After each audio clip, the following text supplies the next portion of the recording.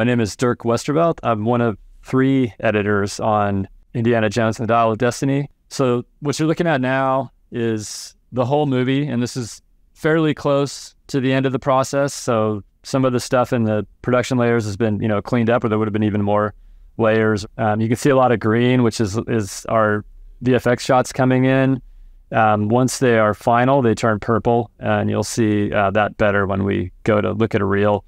Below that, generally you have about 7 production layers, and including ADR and group tracks down to 7. And then at 8, that's a dialogue stem. So that's something we would have gotten back from the sound department generally after a mix or at certain points in the process.